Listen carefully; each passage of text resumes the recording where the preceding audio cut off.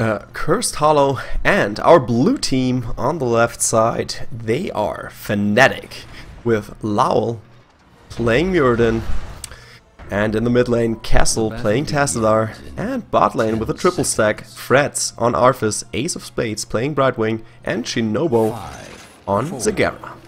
And their opponents, the Polish team, alternate in the red suits. Vasiliano, he's playing ETC, surprisingly. Mopsio is playing Zeratul. And in the bot lane, the triple stack, Guccio on Sergeant Hammer, Rematch playing Malfurion, and Gluehammer playing Vala.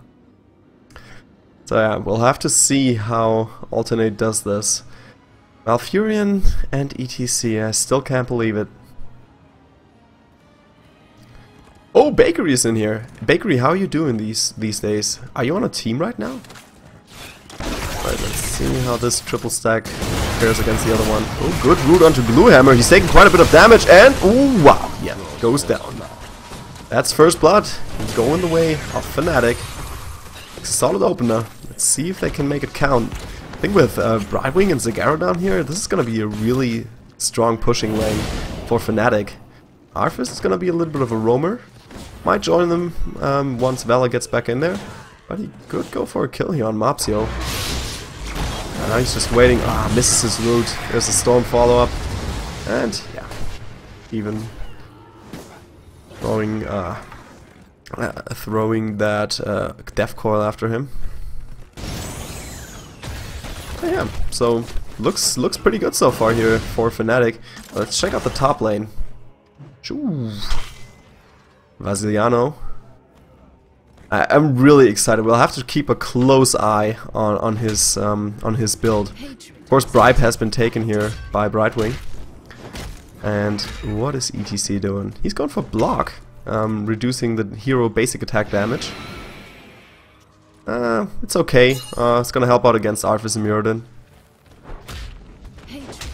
Maybe Tesla later on if he joins the fights. We'll have to see.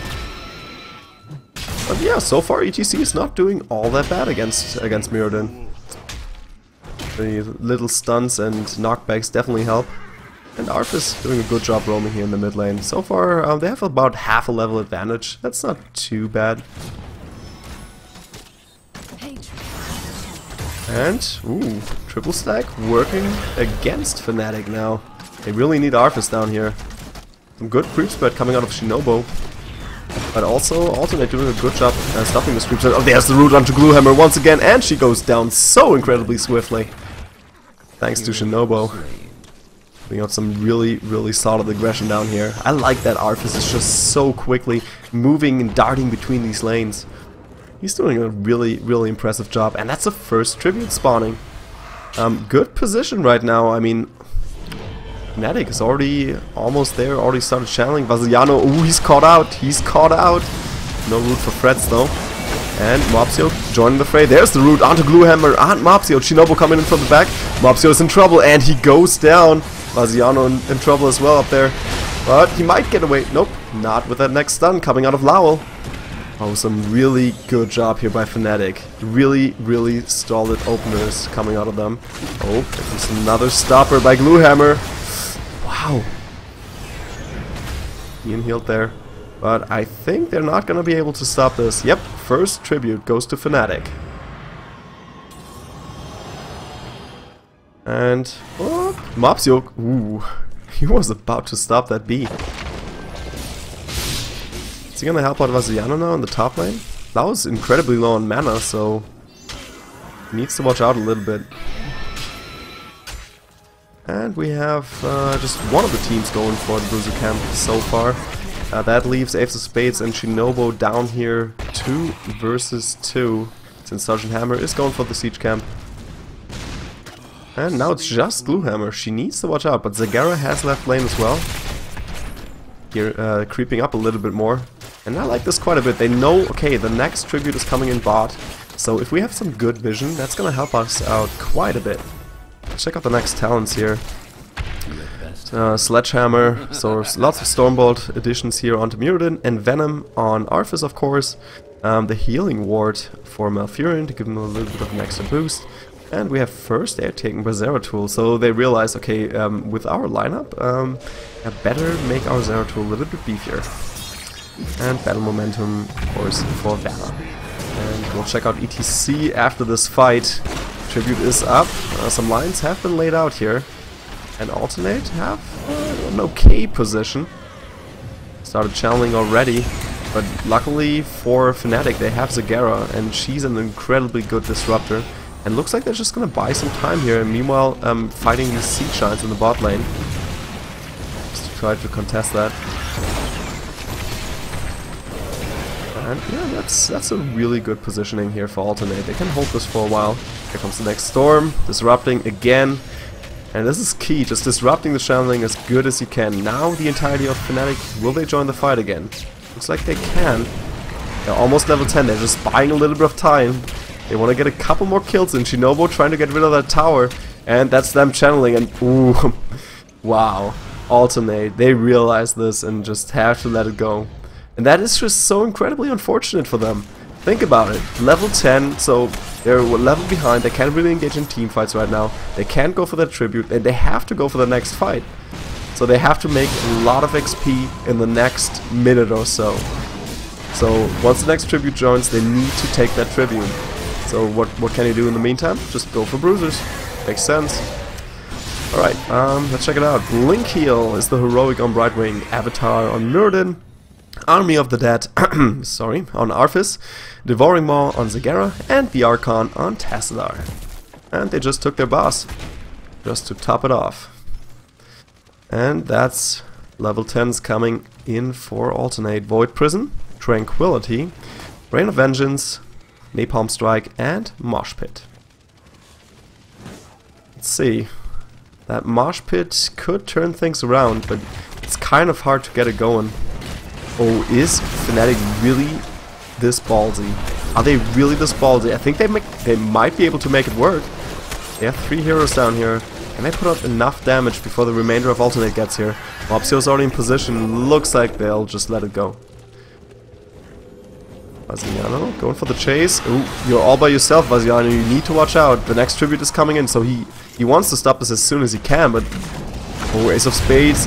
Nope, he has to move. He has to move. And now Guccio coming in from the back there as well. Fred's taking quite a bit of damage.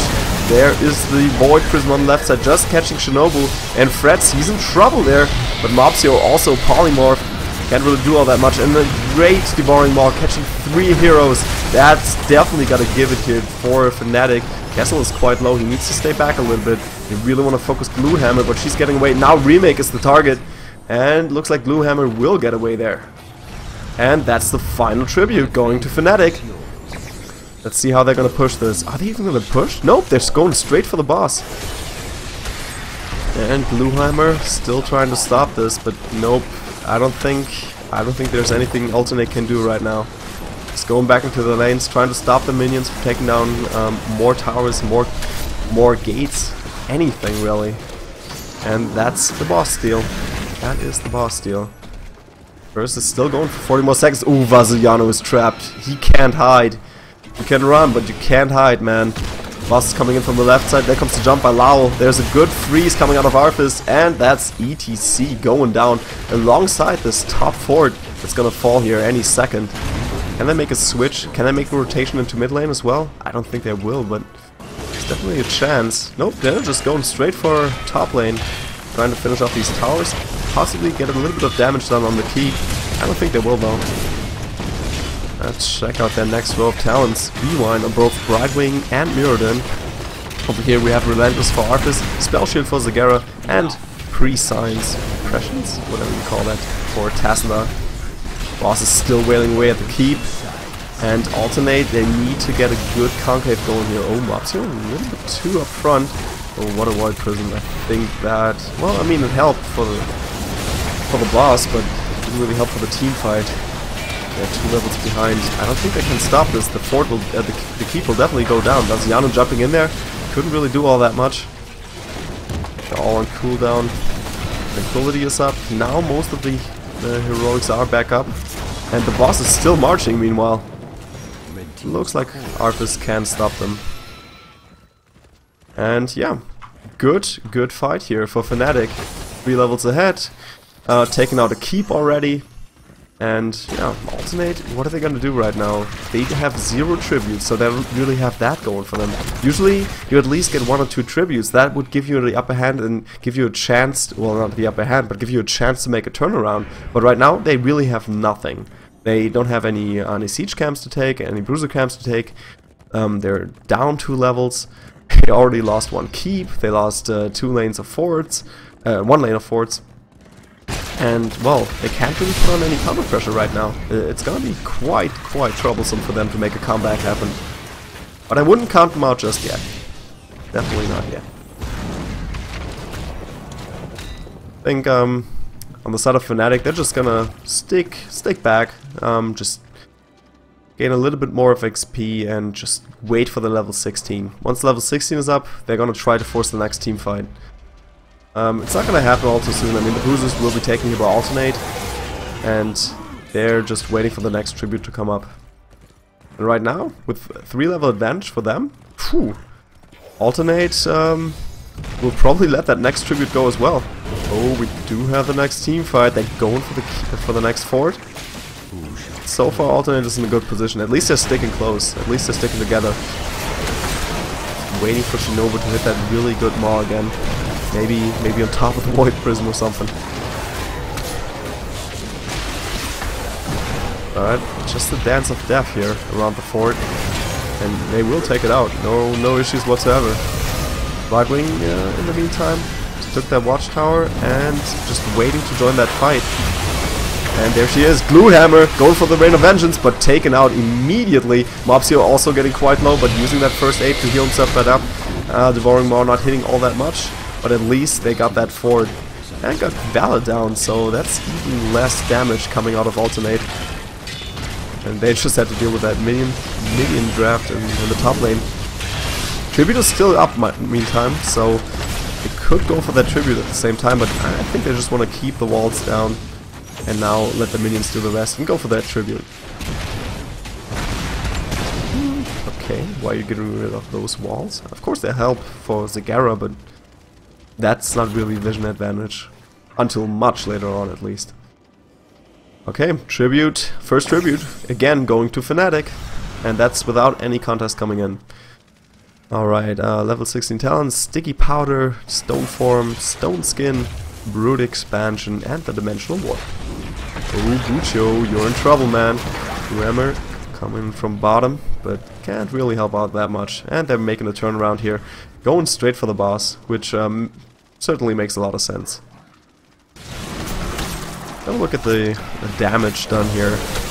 Siege damage, 56,000 for Tassadar, 13,000 hero damage for Zagara, and a lot of healing, of course, coming out of Right Wing. That's also doing a little bit of healing there. And Malfurion, 15,000 healing, 43,000 siege damage. That's not too bad. And wow, Sergeant Hammer doing the hero damage, almost 20,000. She's really on top of things. That's the next tribute coming up quite swiftly. Didn't they just take the first one? And excellent decision making here out of Fnatic. Going for the siege camp, maybe even taking out the wall and then going for the tribute would be a wise decision. Let's see what they're doing here. They could just go for, let Ace of Spades do a little bit of damage on the wall and then go for the tribute. But nope, they're just forcing Alternate back here. Alternate will have to react with Sea Giants and the entire stack alongside the boss. That is way too much to deal with. They definitely need their entire team, and they're not gonna need some really good initiation. And frankly, so far Mopsio not really doing all that well. He's usually on top of things, but I think with that massive level disadvantage, it's really hard to get this going. That's the next keep down. They're almost up to level 16. They just want to get a couple more kills in. And yeah, that's exactly why Fnatic is backing off here. They still have to deal with the boss, so that gives them a little bit of time to go for that next tribute. And I think they want to finish the game with another curse. So that's the second tribute that should go to them, pretty much uncontested. And Alternate, ooh, they're gearing up for things, but nope, next tribute is coming in, and you're way too late for this, guys. You're just too late to the fight. That's not gonna work. So let's check out your level 16 talents. We have Blood for Blood on Valor, Tenacious Roots on Malfurion, Double Bombs on Dear Zeratul, and Imposing Presence on ETC. Executioner on Sergeant Hammer, so that's gonna help our rack even more damage in. Fnatic, they're just not risking anything here. Oh, there comes the drop down, spots Vasiliano. And let's see, Fnatic, they're just gonna bribe this next camp and then make a go for it. Ooh! Can Alternate make something happen here? They have a chance. Shinobu's caught out down there, but Lao's just waiting for the next jump, and Mopsio's already quite low, and there's the jump on Mopsio, and he's immediately taken out. Ace of Spades gets the final blow there, and Bluehammer needs to get out of there as well. There's the Devouring Maw getting one hero at least, but ETC, you get a nice little CC up, but Guccio goes down, and Bluehammer is on the run, so is Rymek. Can they get both of them? ETC just going for something weird. He's trying to hide and possibly Hearthstone back. And that's the next steal here on the boss. So let's see what's gonna happen. They're gonna take the boss, gonna wait a little bit, take the tribute, then go for a curse and boss aggression with a 3-level advantage. How about that? How about that, Fnatic? And what the heck is Alternate gonna do about it? Honestly. They just have to stay back. They need to defend. I mean, at this point, even the catapults are really doing a lot of damage. And I think the core already takes shield damage. No, I think they did a good job so far stopping this. But now Siege Giants, an entire team, and a curse coming in. This is gonna be hell. This is gonna be hell for Alternate. See if they can make it work. Fred's taking a little bit of damage. He's quite low already. That was a pretty good Void Prison, not a Mopsio, but Bluehammer. He's incredibly low. There comes the Rain of Vengeance onto Lowell, but oh, I think it missed him. And now they're just so divided up there. Meanwhile, the boss already wailing away here at the core. And Guccio caught out the top there. He's going to be focused down. That's the first player to fall. Oh, nope. Actually, Zeratul going down beforehand. So that's 3 versus 5. And the boss and minions. Everything storming in. Of course, the curse helps out quite a bit as well. Vasilino jumps in there, tries to break him off, but this is not going to work. And that's going to be game, and Fnatic takes it. Wow. Just so many stomps tonight. What the heck is going on? This is Alternate, a team that has been on top of things for quite some time, but lately maybe run into a little bit of a slump. I don't know what's happened here. But geez, still a damn exciting game, and what a game for Fnatic. Wow. Really looking forward to Thursday, see him in action again. But they really had the perfect draft. Again, I think it was the draft winning him this game. Just getting Muradin, I think, let's check it again. Arthas, Tazla were their first 2 picks. And then they got Muradin after that. Muradin and Brightwing. Come on, you can't really stop that draft. But wow, what a game.